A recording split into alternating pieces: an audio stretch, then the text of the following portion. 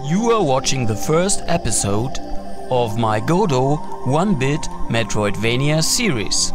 Within the next 10 minutes I'll show you how to implement 2D sprite animations, simple player controller stuff and the basic usage of tilemaps. Sounds good?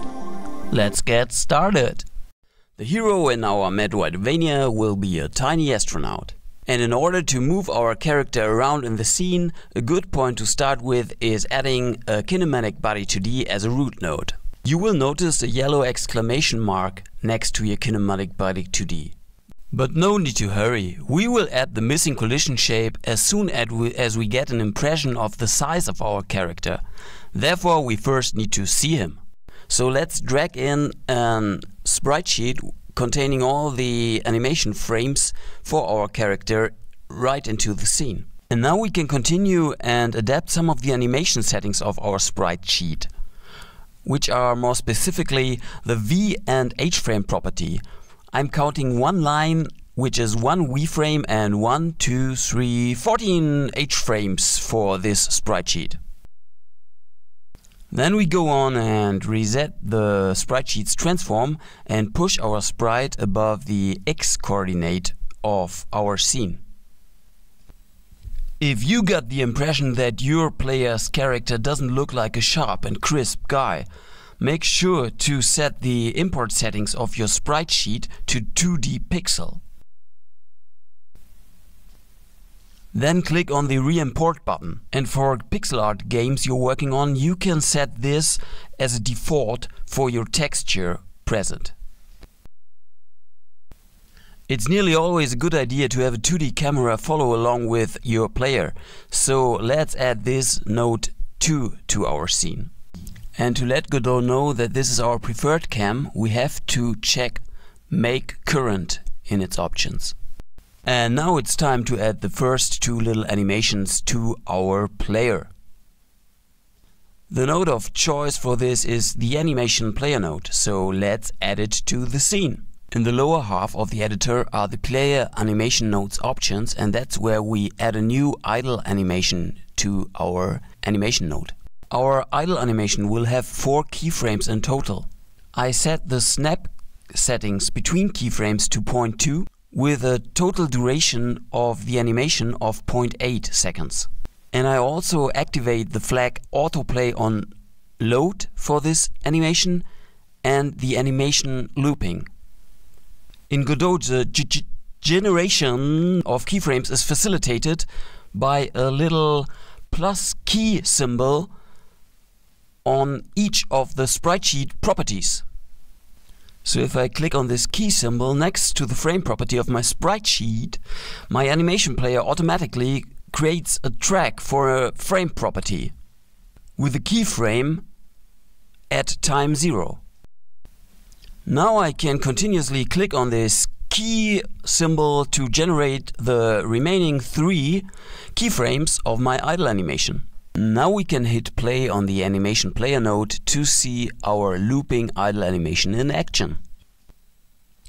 To generate our run cycle, we will follow the same basic steps like we did for the idle animation.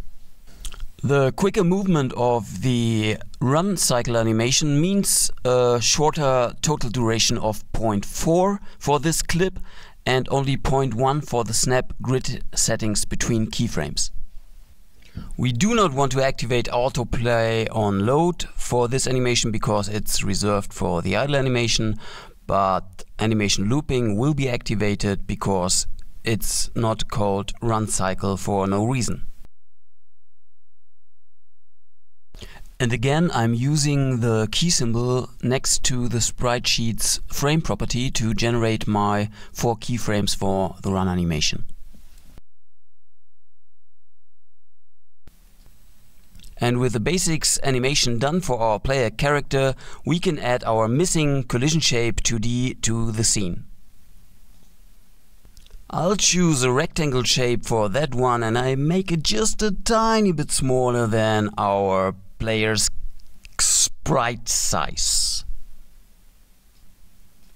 The collision shape of our character will be especially important for its interaction with the environment, mainly boring walls and stuff, I guess.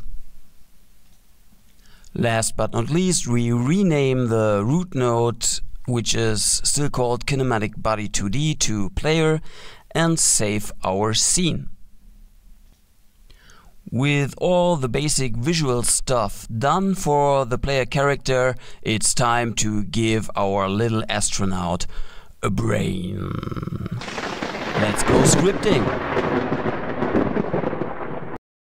Let's start by attaching a script to our player node. Let's keep this script as simple as possible by just adding two variables. A vector 2 for velocity and a variable run speed. Run speed is 5 × 16 pixels, which means that our astronaut will move 5 tiny tiles per second.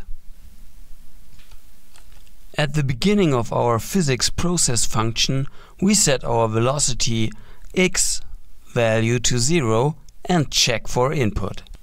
This is done in the getInput function, which is called every physics frame. In our project settings input map, the left and right key are already mapped to labels. Let's keep these labels to store the input is action pressed event in new variables called left and right. Then our run speed variable is either subtracted or added to our velocity vector, depending on in which direction we're moving. Next, we need a reference to our animation player and our sprite sheet. This is done at the top of the script using the onReadyVar expression. Depending on its direction, the astronaut's sprite sheet is either flipped or not flipped in horizontal direction. And if the astronaut is moving, our animation player will play the run animation, and else the idle animation.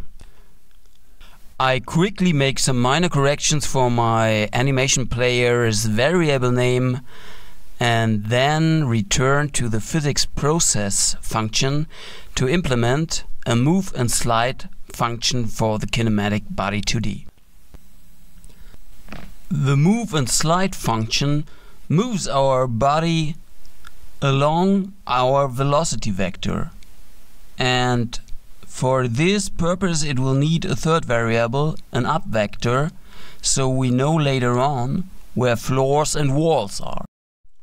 Let's give our little astronaut something to stand on so he does not fall into open space. We quickly create a new scene, add a root node and name it main. We instance our player scene and add a new tilemap as a child node to the root node. Then we continue by creating a new tileset for our tilemap. We switch to the tile editor, expand it if necessary, and drag in an available tileset texture. The yellow plus sign lets us quickly create a new single tile in the tileset editor. Make sure that the snap options of the tileset are set to the respective asset size in pixels. We change to collision mode and create a new rectangle collision shape for our tile. Last but not least, we finish by saving our tileset and it's ready for usage. The cell size of the tilemap needs to be adapted to our tile size.